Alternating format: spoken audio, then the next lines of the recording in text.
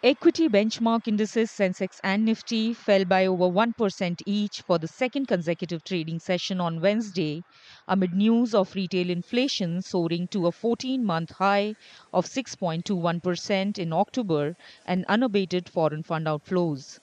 Muted quarterly earnings and weak trends in global markets further impacted the market sentiments.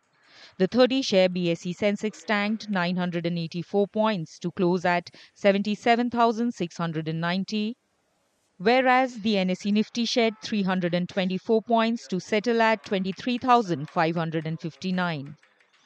From the Sensex pack, Tata Steel, Mahindra and Mahindra, Adani Ports, State Bank of India and JSW Steel were the top losers, while NTPC, Tata Motors and Infosys were the only gainers.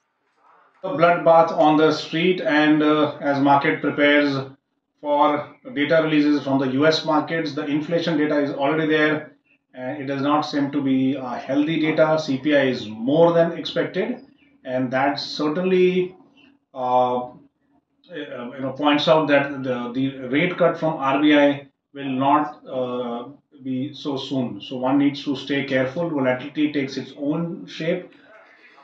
Sectoral indices across the board remain subdued, with auto, banks, capital goods, financial services, metals, and realty stocks experiencing significant losses of more than 2%.